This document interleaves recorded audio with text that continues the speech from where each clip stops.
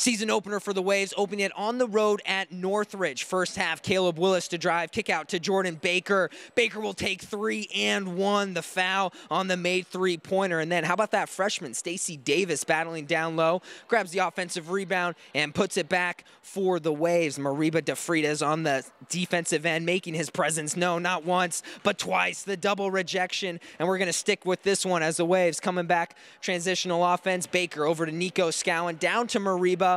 Little feel back in, kick it out to Nico.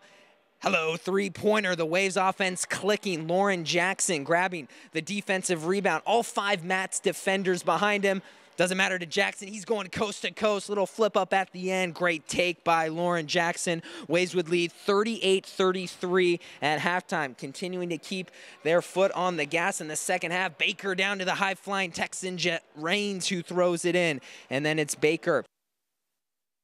He'll knock that three-pointer in. Waves would lead 50-39 at that point, but Northridge would start a furious comeback here. Donovan Johnson for 3, knocks it in, and Northridge down by 1. They would take the lead, and Pepperdine would have to start to play catch-up. Jackson with a long 3, Baker crashing in and putting it back in. Waves would be down by 5, and the rally for the Waves would fall short as Northridge come from behind victory as they get the offensive rebound and 1 to close it out. They defeat the Waves on opening night 81-75.